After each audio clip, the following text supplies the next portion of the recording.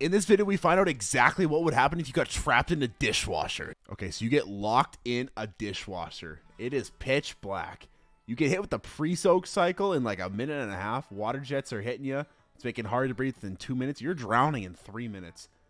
Screaming ain't gonna help you out. Oh, this is getting so bad. How would you even fit in a dishwasher? How would you even fit? I mean, maybe a kid could, but I don't know. It's starting to heat up. Wow. In 20 minutes, it's cooking. You get hit by the detergent, slimy water. It's going to make it very hard to breathe. Your eyes start burning at 27. Snot bubbles at 28 minutes.